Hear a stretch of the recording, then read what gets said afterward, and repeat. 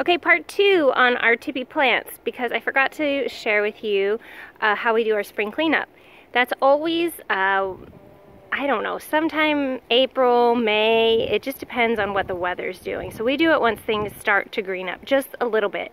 And we're actually having some of that underneath these plants right now. Ebony's hanging out with me, so is Ivy.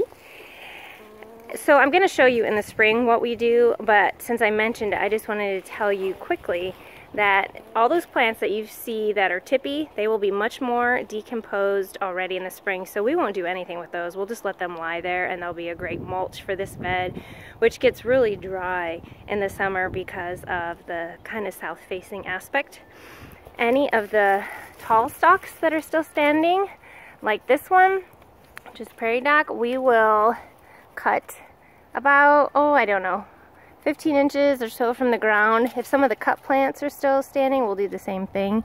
And there's been some research done, and some people are speculating, like Heather Holm in her pollinator books, that native bees utilize these stalks to a certain extent for their nesting sites, and then they just serve as a one-season nesting area, which is perfect for them. That's what they need. And then there's not the buildup of diseases that you get with a lot of those really cool looking, but sometimes not so great mason bee homes and other native bee homes like that. And you can see right here one of this goldenrod galls. Check that out. I think that one's a midge from a midge that forms these balls on there. That has already been eaten out by a chickadee or a downy woodpecker. I told you they were loving this zone.